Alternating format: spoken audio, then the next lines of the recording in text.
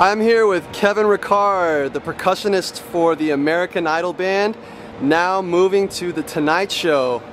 Hey Kevin, so just wanted to talk a little bit about Gibraltar and your experience with it.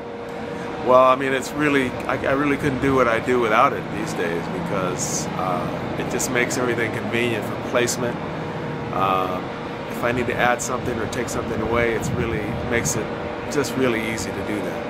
And its stuff is rock solid, so whatever I put on there, I know it's not going to be moving around. And it just makes your whole set look a lot cleaner with using the rack system. What's your experience been like touring with it, you know, and like the tear down and set up? That's the beauty of it because when I'm on the road, or when I don't do much road work anymore, but when I'm on the road, it makes it easier for the techs. Everything's like lined up. They put their little tape marks on it. Labels on it so they know where everything goes, and when I'm in town, like moving my rig around to different TV shows, my cartage company knows where everything goes, so I can get there and it's all already set up because it's just so easy. All the memory locks are set. You just match the numbers with where everything's set up, and it just sets up really easy, and it makes everybody's life easy. Cool. Well, we actually just got finished building your rack today. What do you think about the new one? How do you think everyone's going to like it? I think it's really banging, and people are going to freak out when they see it. It's just really beautifully done. Visually, it's going to be real striking, especially with the drums that I have on it, and it's going to be pretty nice. Well, we look forward to seeing it, man. Yeah. I look forward to seeing it myself. Hey everyone, it's Brent Barnett again, and I am here at one of Kevin Ricard's studios. Kevin Ricard is the percussionist for the American Idol house band, who is now the percussionist for the Tonight Show house band. And Kevin came to me, he called me a few days ago and said, hey, I want to build a new rack for this new gig that we got coming up here in about a month. And I was like, all right. And he goes, I want it to be a little bit different. Let's do a little flashier. You know, since American Idol had us up in the rafters this whole last season and no one could be seen, he goes, we're going to be seen pretty well, so I'd like to be a little flashier. I was like, all right, cool, let's do it. So what we did was we started off with the bass. And the bass was just 4 verticals that I started off with right over here. And they're 36-inch tubes that I started off with. And we just chopped them down to about, I don't know, maybe 25 inches and mounted them into the GRS CTLA. This is the chrome T-leg that we have.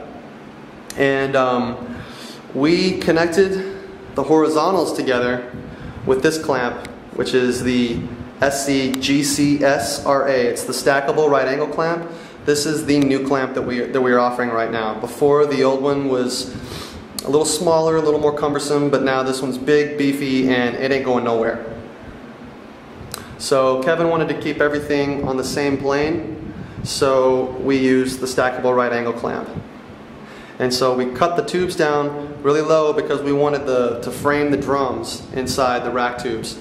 So I was like, Kevin, when you want to be flashy, let's do this. Let's add some curved verticals all the way up to put your cymbals on. So we're gonna put some cymbals right out of the top of this tube. And what I used was one of the brand new clamps that we have, which is the SCGUATC. It's the Gibraltar Ultra Adjust clamp, end-to-end clamp. So you can clamp the ends of two tubes together, and this little Ultra Adjust ball right in the middle will allow you to move the clamps in any direction you want. So you can get crazy angles now. And I did the exact same thing on the other side.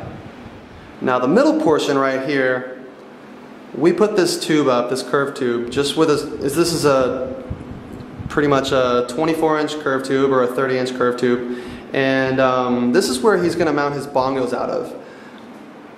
We're just going to put the down tube of the bongo stand right in the top of that and clamp her down, and good night Cleveland. He's ready to go. It'll be clean, there'll be no feet on the floor. He's leaving everything on cradles. Kevin really likes the cradles, the LP cradles that he uses, so we're going to stick with that. But with the bongos, no feet on the floor, it's coming right off the rack. And all I used to mount that with was just a standard right angle clamp that we have. We have the SCGC-RA, which is the chrome right angle clamp, And I put 2 memory locks on either side of that because Kevin hits pretty hard and we don't want those bongos moving. So the memory locks will secure everything in place and they won't move. Nothing will budge with memory locks. Okay, so I'm on his workstation side of the rack. And these vertical tubes, they're pretty tall. They're 46-inch curved tubes, just as this horizontal curved tube in the front is 46. This is the SE GPR 46C. And I had to build a support for this because Kevin hits the cymbals pretty hard and we don't want this thing moving. So what I did was I just took a regular 24-inch curved tube and I used our adjustable right angle clamp, which is the SCGC ARA, and this right here allows you to adjust this portion left, right, however many, whichever direction you want. There's gears on the inside that allow you to get these different angles. And so I connected it to the base of the rack right here by using the other right angle clamp that we have, the adjustable right angle clamp, that functions a little bit differently than the other one. Unlike this one adjustment is right here. It's like a normal GCRA clamp, but there is a drum key screw on the inside that allows you to turn this portion of the clamp left or right. You can spin it all the way around. There's gears on the inside, like right in here, that will allow you to spin everything around. You can get any crazy angle you want. And then you just lock the drum, you find the angle that you want, and then you just lock it in with the drum key screw on the inside.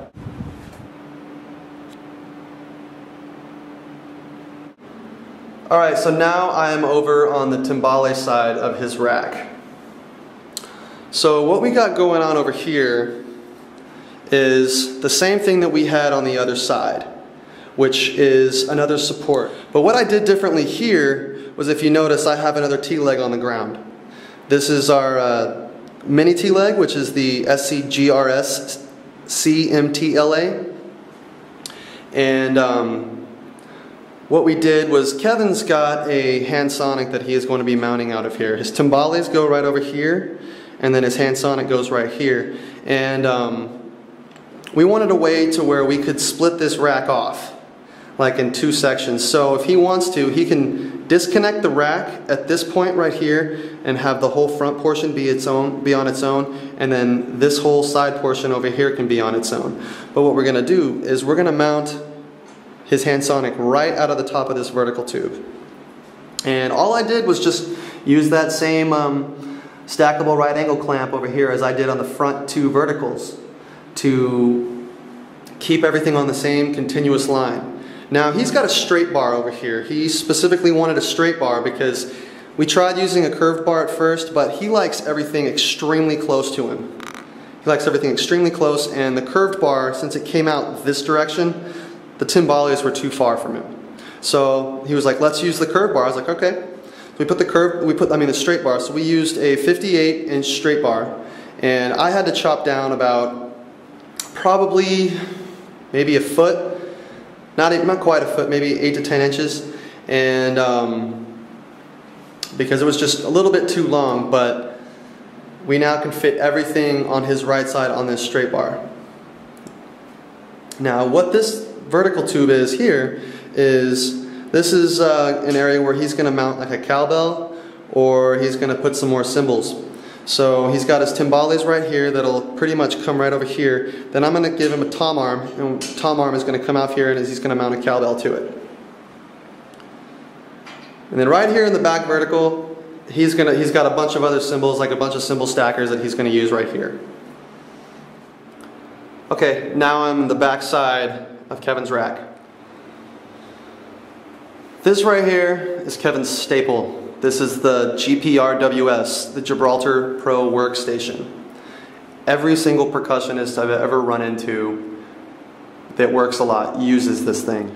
Now, you probably saw this little bar sticking up right here that I didn't mention earlier. Now, this is where Kevin puts his SPD-20. He's no longer going to have an SPD-20. It's now going to be the SPD-30. And before, he had just this, the typical tube that came, the mounting tube that came with the SPD-20 when he would when he would attach it to the rack. Now I was like, why don't we make it a little more interesting? So we just added a curved bar right here. If you look closely, I used memory locks everywhere. You will need to use memory locks, otherwise you will hate yourself later. When you go to tear this down to go take it on a gig with you, you will hate yourself if you do not use memory locks. And this is Kevin Ricard's new rack. The next time you see this will be on The Tonight Show. And we just wanted to thank you for watching this video. I hope you had as much fun watching the video as I did building the rack. Leave a comment down below. We want to know your thoughts, feelings, comments, questions, anything that you want to leave. We want to hear it. Also, please subscribe to our channel right up there because there's a lot more rack videos to come.